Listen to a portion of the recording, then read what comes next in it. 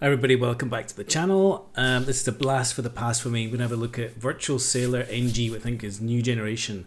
This is something I've played since the very beginning. It's about 20 years ago, I think. Yanni Papani, I think it is. It's created it in Greece.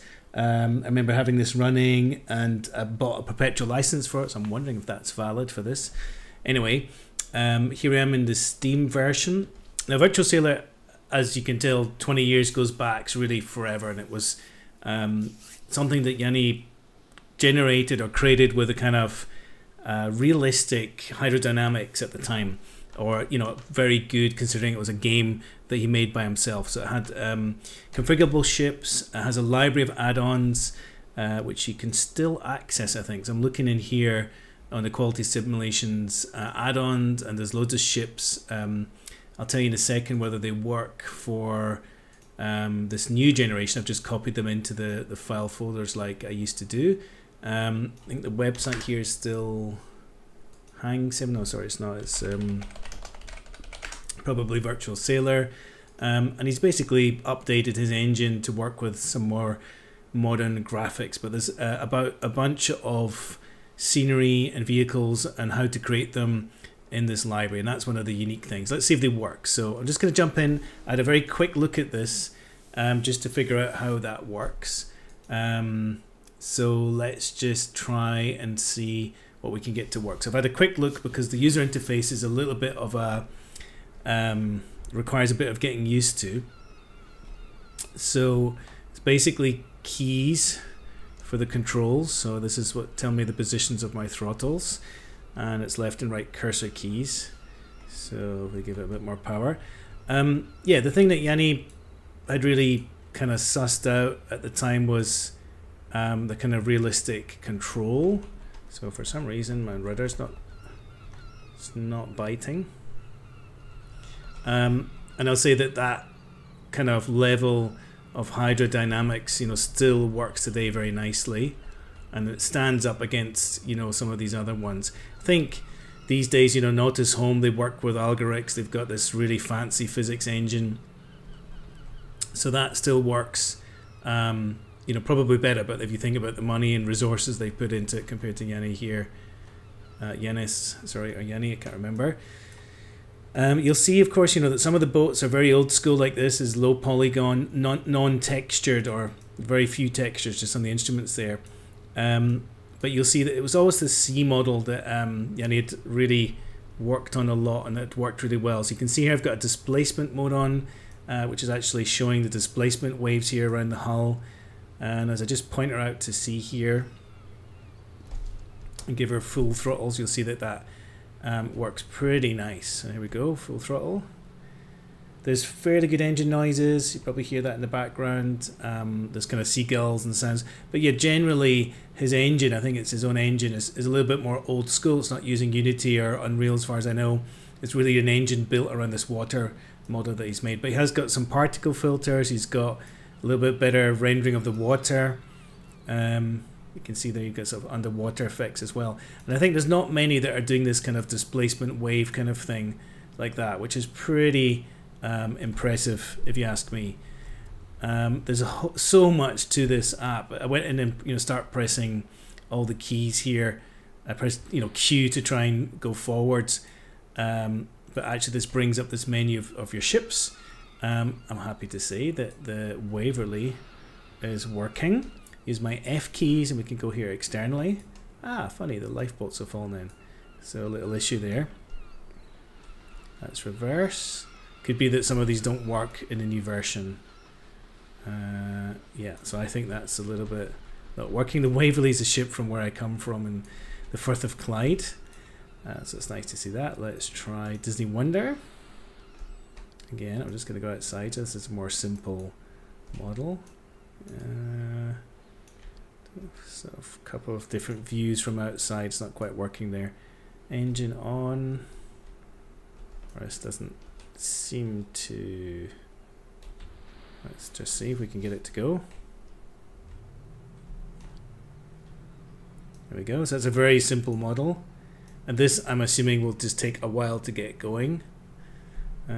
Maybe it just won't go at all. Let's try and change the ship. Smit Rotterdam, one of my favorites. So again, E for engine on. We're not running around or anything.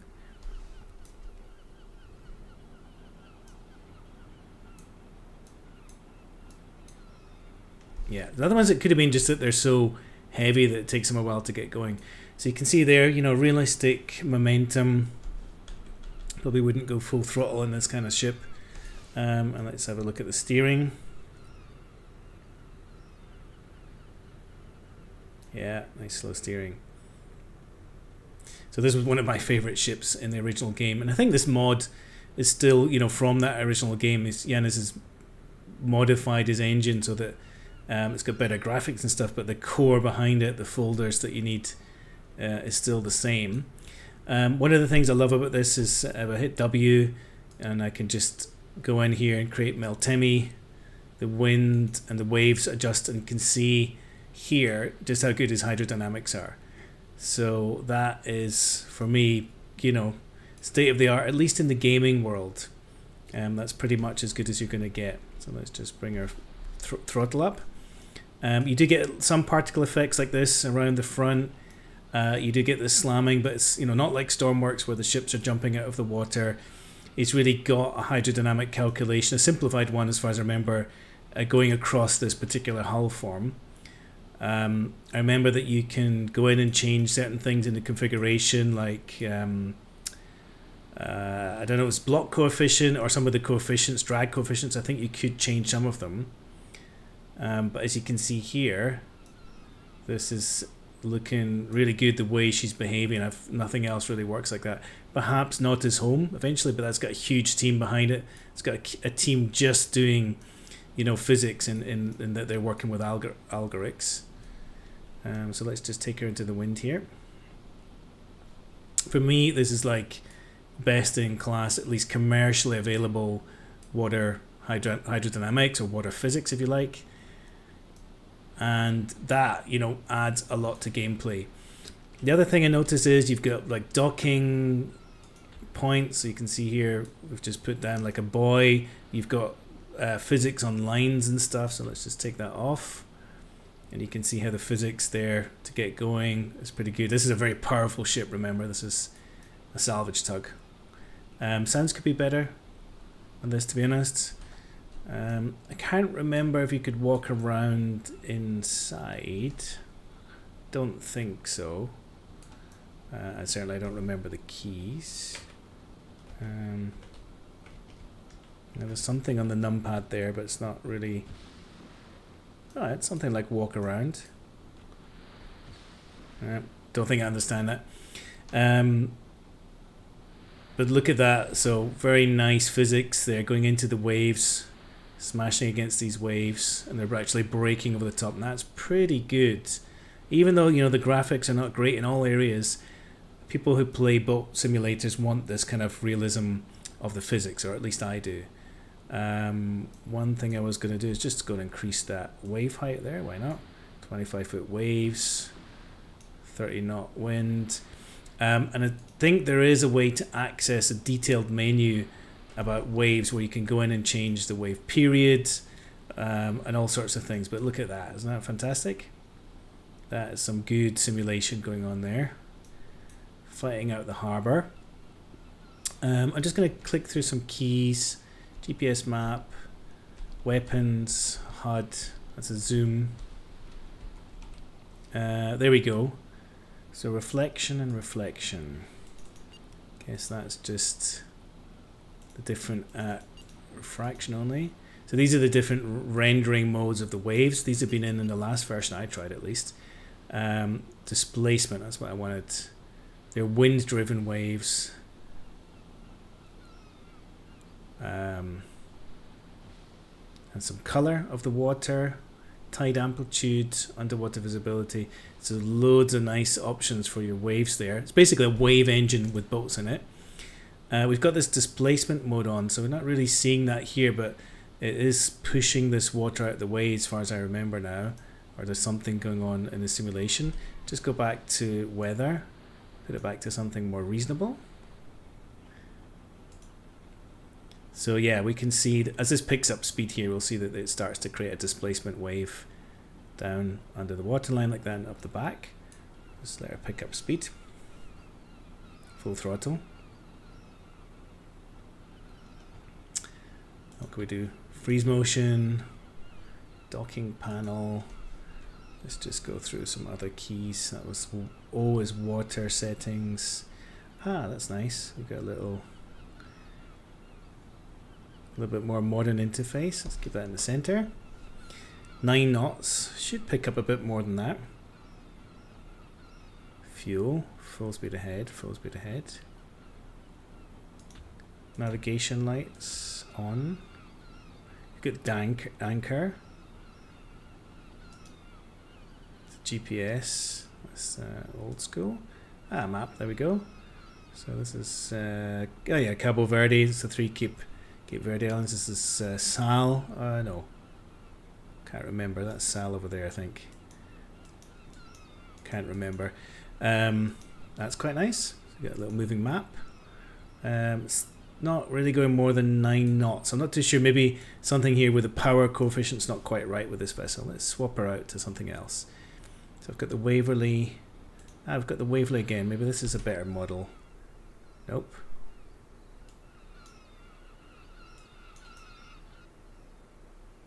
Nope. So I seem to have some of the models twice. It's probably to do with the way that I've copied these in here. That's why I want a tugboat. Ooh, what's this? Drag mouse to pan. Get a little preview of the tugboat here. Internal. I'm not too sure what I've done there. Seem to have cameras here. Okay. Right, so we're in this tugboat. Start the engine.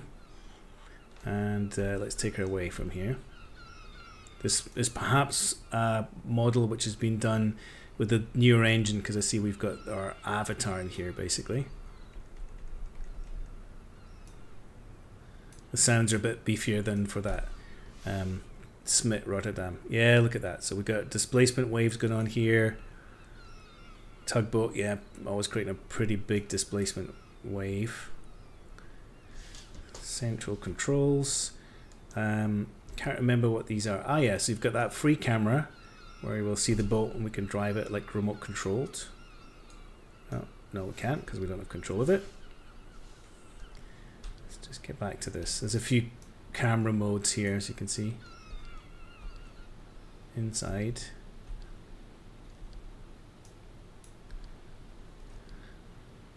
Okay, is this a chase one? Do I still have control? Yeah.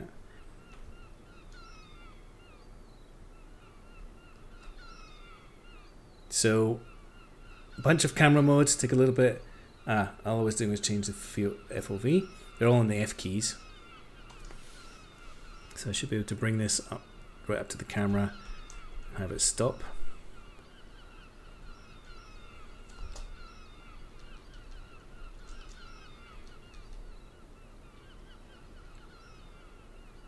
Let's do full reverse. Powerful boat. Yeah, it should stop on a dime. No concept of bow thrusters. Ah, we do. Here we go. Stern thruster. Alright, so they don't stay. Alright, so some of the more modern ones, they support thrusters.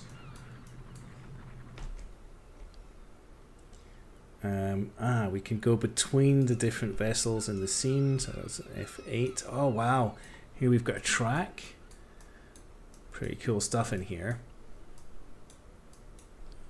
It could even be used, you know, for training purposes. Let's pause. Just trying to remember all the controls here.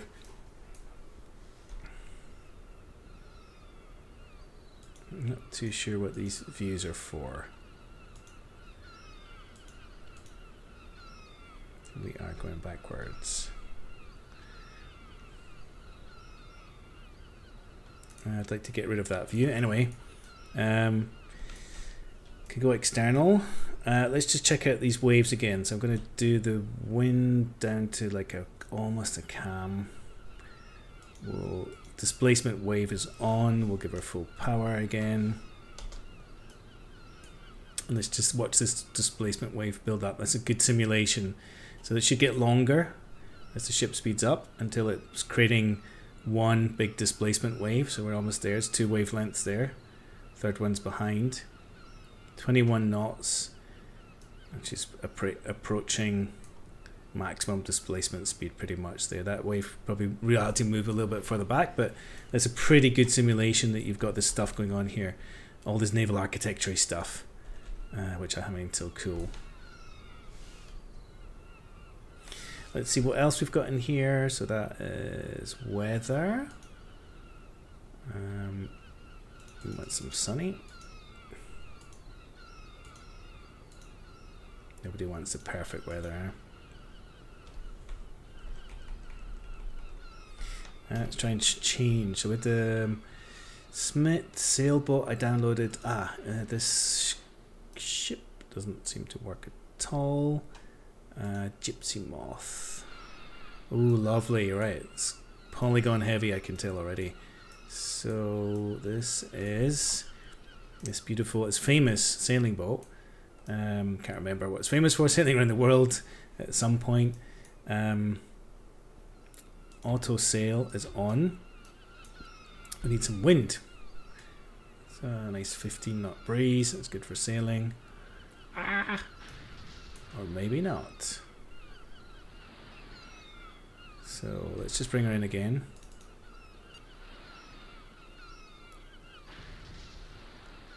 Okay, let's change that wind. Let's solve this because it's a beautiful ship model. Right, so she's auto sailing. Maybe because I just put in too much wind. It feels like something wrong with the model in this. Alright, let's just move on. Queen Elizabeth, this is, again, somebody's made a simplified model. Let's just get this one going. See how she I think there was a little car or a motorbike starting sound there that made me laugh. It's maybe using some of the generic ship. So we're moving 3 knots. That's probably not quite the acceleration that it should have. And I'll be very surprised if that displacement wave works on this size of vessel. Quite a lot of calculations going on to make that to work. Where are we? Up in the... we're just inside the model here. Okay, that's fine.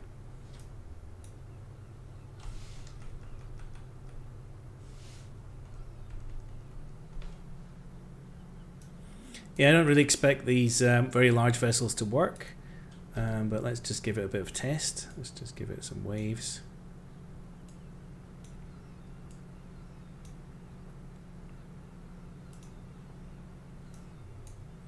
So you can see there that this amazing dynamic wave model is still working even with all this very large scale model here. That's our lighting panel, and I wanted J, I thought it was. No, it's K, L, no, O. There we go, O. So there's swelling which we can increase. Maximal waves, it increases the waves basically out to the full draw distance. Displacement, here we go. This is going to make it heavy. Wind driven. Pretty impressive what the engine can do, what the waves engine can do. And I think there's a lot more to it. I haven't really had time to look at it. I'm not going to make the video too long. But basically, yeah, very nice hydrodynamic model. That's what it was always famous for, Virtual Sailor. The ability to get ships from mods. So there's a whole bunch of ships on the library online just now. The ability to dock instruments here, conning display, that's pretty nice. So these are all new. Weapons if you want, if you're that way inclined. The ability to flip between here we go. So you can actually let's take away the Queen Elizabeth. You can do some sort of scenery stuff like this.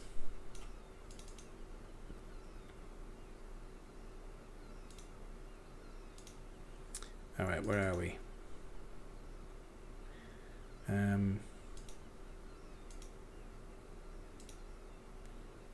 Let's just add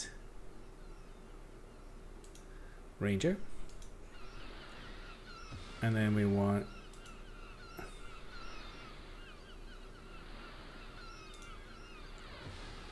okay, and then we want this to tow me.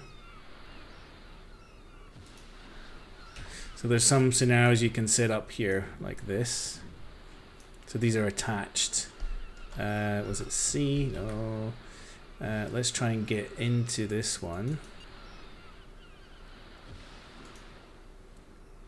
And then see if we can tow. Let's get rid of some of this waves here.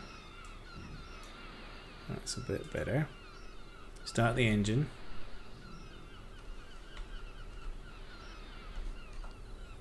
And oh, that's the other way around. Let's see how this works with the tow line going to the front. Boink.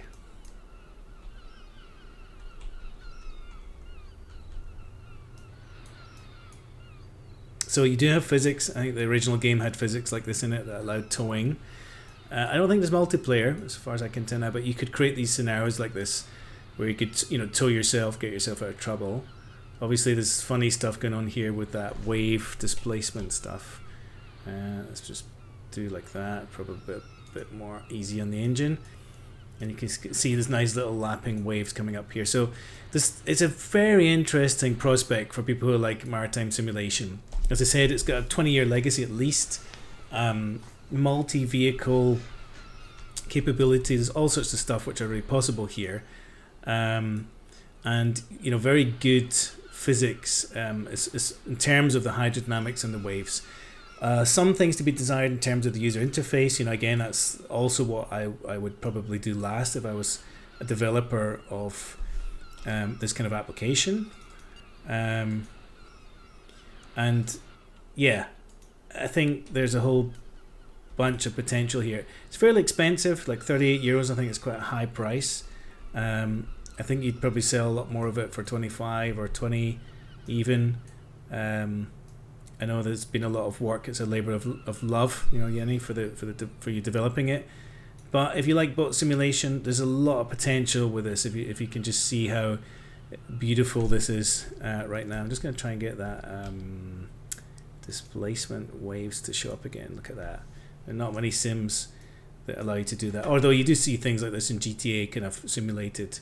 But it's pretty clever what's going on there generally. Right, I'm going to call it a day there. There's a lot to this, but that's giving you my initial impressions of this, you know, after looking at all the other types of marine simulation you can do. That's all for now, and I hope you enjoyed the video. And if you like this kind of stuff, you know, I recommend buying it, give it a try, and support Yanni with his lifelong labor of love in Virtual Sailor here. That's all for now. Cheers, bye.